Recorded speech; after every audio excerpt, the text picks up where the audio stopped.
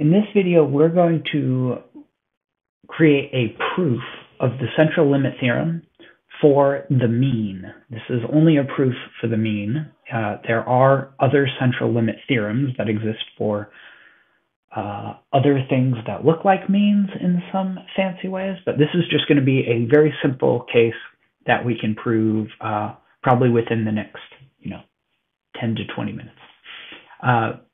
So we're going to start out with two quick notes that will help us understand why the proof works. We'll start out with just a little page about moment-generating functions being unique to each distribution. Then we will show you the unique moment-generating function for the normal distribution with mean, 0, and variance equal to 1. And then we'll actually get to the proof of the central limit theorem via a Taylor series approximation. So if you don't recall from Calc 2 your Taylor series approximations, I encourage you to go do a quick look in your old textbook or just Google really quick what a Taylor series is, and it should help you get through this proof. So let's just jump to our first page and just say, note, moment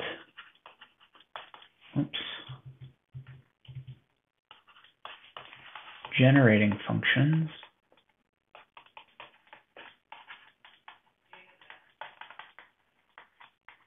are one-to-one functions of random variables,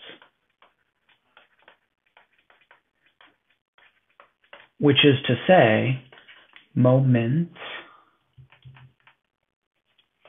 generating functions are unique for unique distributions. So if you have a moment generating function of a particular functional form, and you know that that moment generating function's form is appropriate for a specific distribution, then you know you're actually looking at that specific distribution. So our proof for the central limit theorem is going to actually rely on this uniqueness of moment generating functions. So we're going to show that a random variable's moment generating function, the form of it matches the functional form of a normal distribution.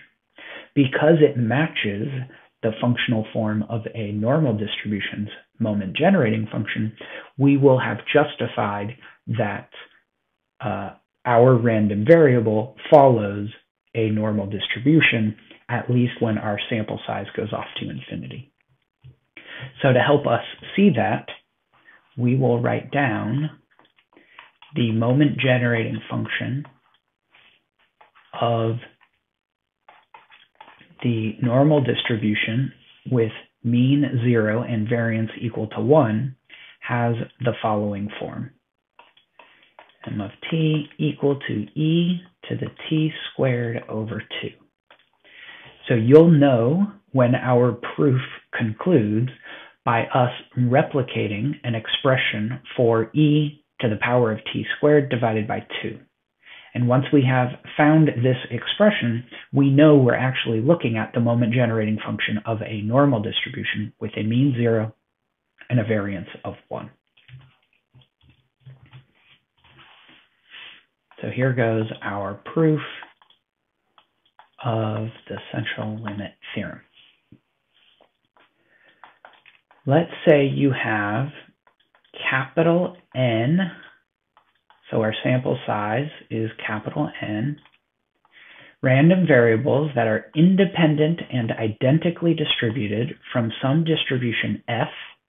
We don't care what f is, so long as the mean is 0, and to be honest, that's fairly easy to figure out how to do. You just kind of subtract off whatever the mean is from your random variables. You shift them appropriately.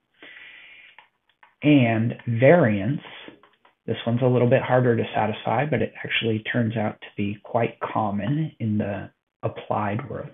a variance, which we will denote sigma squared, and it has to be finite. There are distributions with infinite variance, and in that case, this central limit theorem proof will not hold. But this is really quite a mild assumption. Okay, so that's our setup. So we're going to define the random variable Sn to be the sum of our observations. These are our capital N random variables. If that's the case, then the moment generating function of Sn, since Sn is a random variable, one touch up here, let's make this a capital N. Since capital S depends on random variables, capital S itself is a random variable. So capital S has a moment generating function.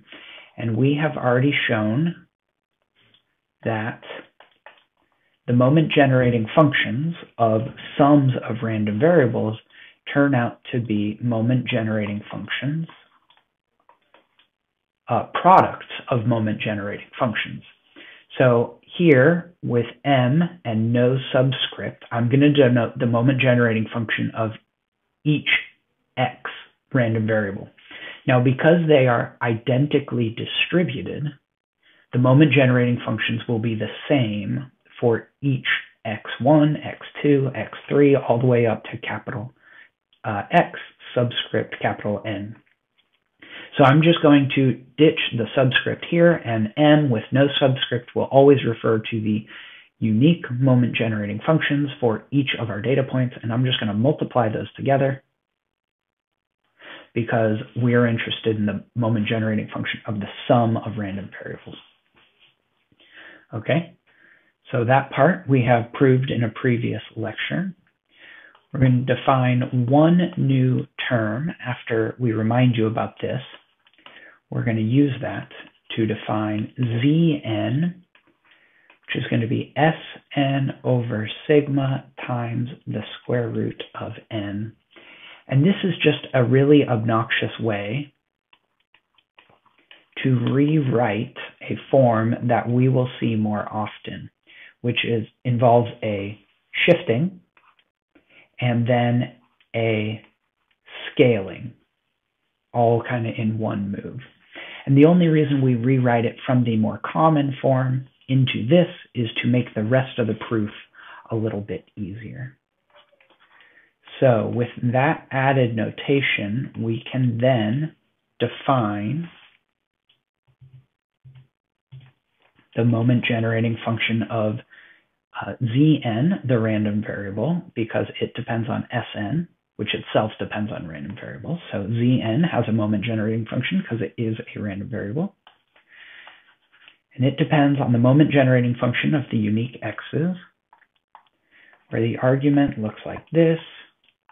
It's not hard to write out if you just write out the math to see why the argument changes by the part you scaled by, and then the product of all of them, because Zn, in effect, is just a scaled sum. So the remainder of the proof then essentially takes this inside part, expands it into a Taylor series approximation, reminds ourselves, then we will remind ourselves of the limit notation for e to the power of some stuff, and then the proof will be done. So we're going to proceed by expanding this inside part in a Taylor series approximation.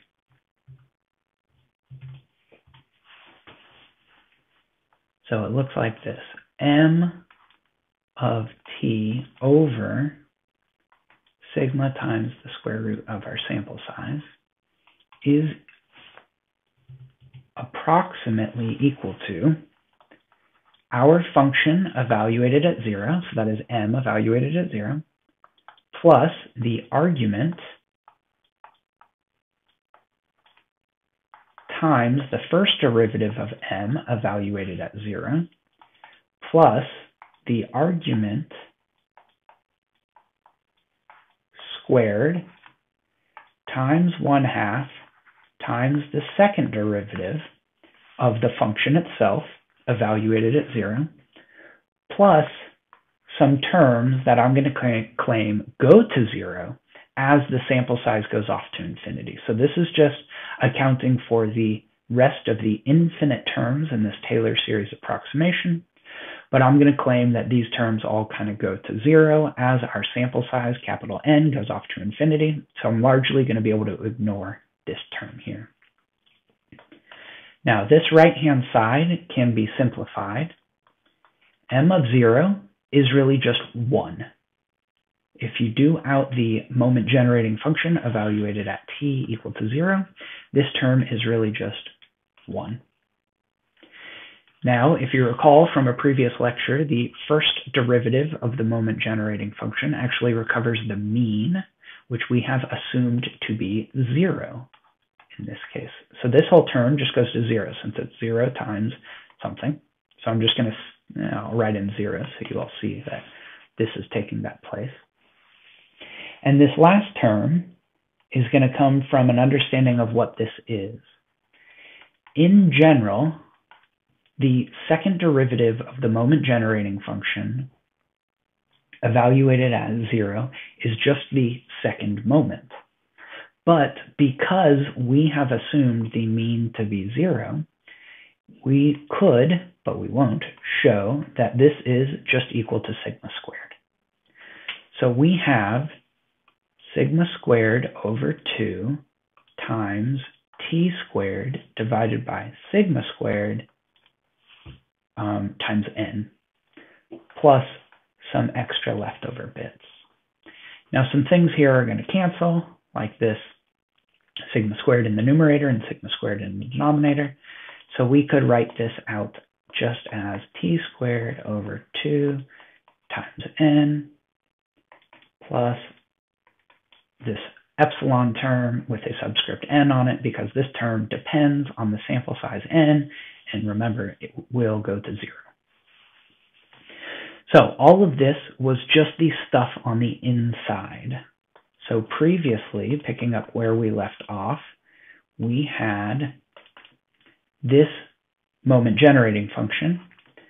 Now subbing in this bit we just solved for inside the power of capital N. So what we have to do at this point is recall the definition of e to the power of some stuff that looks like whatever your stuff is that might depend on n over n to the power of n. And this is e to the a n.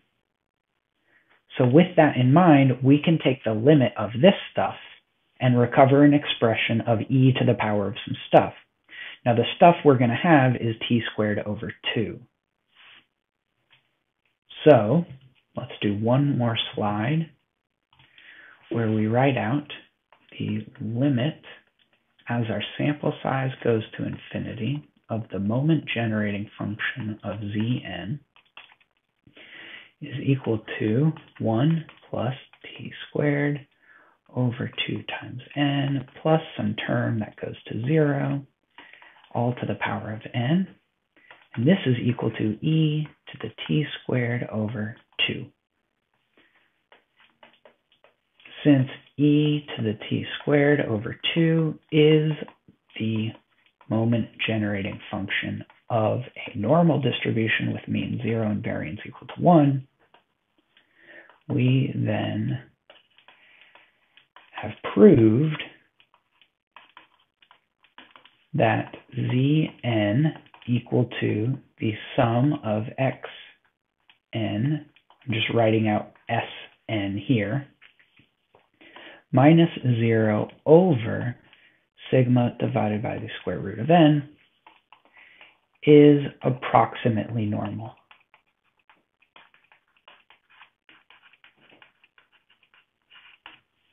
And this is what we will play with throughout the week, is essentially this proof that this expression is approximately normal dependent on the sample size. You can see this is an argument about the limit, and it only holds with equality in the limit.